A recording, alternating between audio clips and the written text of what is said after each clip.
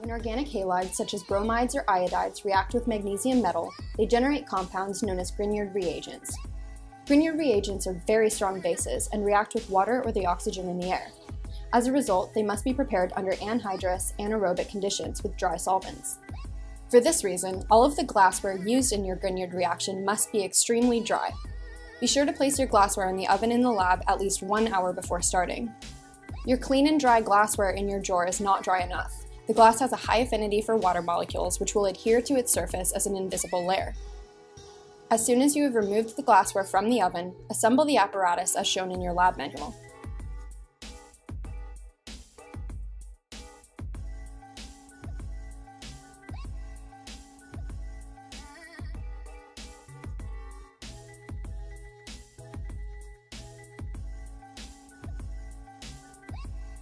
Obtain a 4.5 cm length of magnesium ribbon and scrape both sides of the ribbon with the side of a spatula to remove any coating of magnesium oxide which may be present.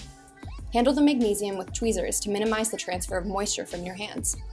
Weigh the strip of magnesium and cut it down until it weighs about 0.04 grams. Record the actual weight that you will be using. Be sure to use sharp scissors to cut the strip into tiny sections no bigger than 2 millimeters, letting the pieces fall directly into a dry beaker or onto a clean, dry piece of notebook paper. Detach the 5 milliliter conical vial from the assembled apparatus and transfer the magnesium pieces to the vial. Place the dry spin vane in the vial and reattach the vial to the apparatus, being sure to center it above the stirrer. While you've been assembling your apparatus and adding the magnesium, a small amount of water will have entered. You should flush your apparatus with an inert gas such as nitrogen or argon using the gas lines prepared for you in the hood. You can confirm the gentle flow rate and check that the needle is not clogged by placing the needle from the gas line into a beaker of acetone.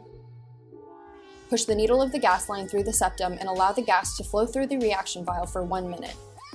After you have flushed your apparatus, remove the needle from the septum.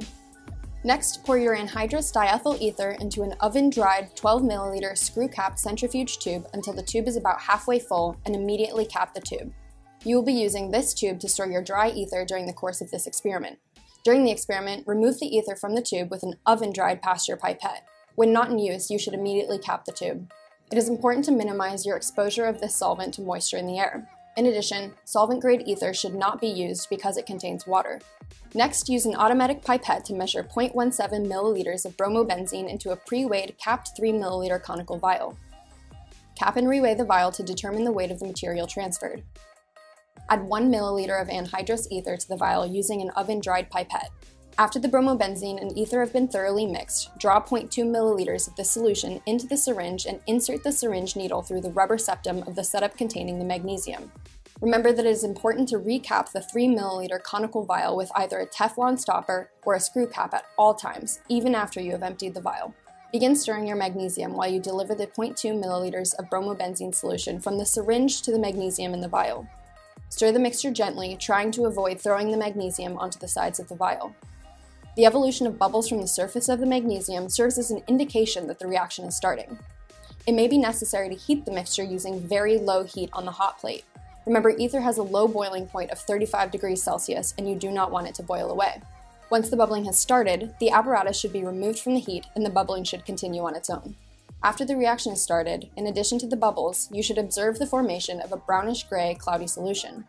Continue stirring and add the remaining solution of bromobenzene slowly over a period of 5 minutes. When all of the bromobenzene solution has been added, perform a quantitative transfer by adding 0.5 milliliters of anhydrous ether to the vial that originally contained the bromobenzene solution, drawing it into the syringe and adding to the ether reaction mixture. Continue to stir the mixture and allow it to cool to room temperature. After it is cooled, your Grignard reagent is ready for the synthesis of triphenylmethanol. Begin by preparing a solution of 0.27 grams of benzophenone and 0.5 milliliters of anhydrous ether. Cap the vial and shake to dissolve all of the benzophenone. Keep the vial cap until the Grignard reagent has been prepared and cooled to room temperature. Using the same syringe which has been used for the bromobenzene solution, draw the benzophenone solution into the syringe. Add the solution to the stirred Grignard reagent as rapidly as possible, but not so rapidly that the solution boils away. Rinse the vial that contained the benzophenone solution with about 0.2 milliliters of anhydrous ether and add it to the mixture. This reaction should be allowed to continue for 15 minutes. Continue stirring and allow the mixture to cool back to room temperature. As the adduct is formed, the solution turns pink and gradually solidifies. After a while, there may be too much solid present for the spin vane to stir. When this happens, remove the syringe and septum and stir the mixture with a microspatula. The vial can now be simply capped, with the rest of the apparatus being set aside. With the occasional stirring, let the vial sit at room temperature for the remainder of the 15 minutes of reaction time to allow for the complete formation of the adduct. Keep the vial capped when the contents are not being stirred in order to prevent unnecessary contact with water vapor.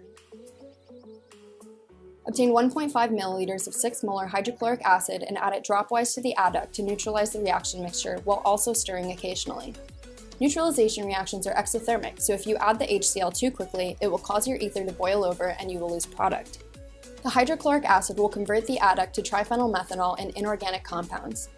Add additional ether as needed to maintain an ether volume of 3 milliliters. Towards the end of the addition of the aqueous acid solution, you should notice two distinct liquid phases. The upper ether layer will contain triphenylmethanol, and the lower aqueous layer will contain the inorganic compounds. Make sure that you have two distinct liquid phases before separating the layers. Remove the magnetic spin vane and rinse it into the vial with a little ether. Draw off the lower aqueous phase with a pasture pipette and place it into another conical vial. Remember to save the ether layer in the first vial because it contains the triphenylmethanol product. Add 0.5 milliliters of ether to the aqueous phase in the second vial, cap the vial, and shake it. Remove the lower aqueous phase from this vial. Combine the remaining ether phase with the first ether extract and transfer the combined layers into a clean centrifuge tube with a fresh pasture pipette. Dry the ether solution with anhydrous sodium sulfate. Allow the drying reagent to work for at least 5 minutes. Transfer the dried ether solution into a small Erlenmeyer flask, leaving the drying agent behind in the centrifuge tube. Rinse the drying agent with more diethyl ether into the Erlenmeyer.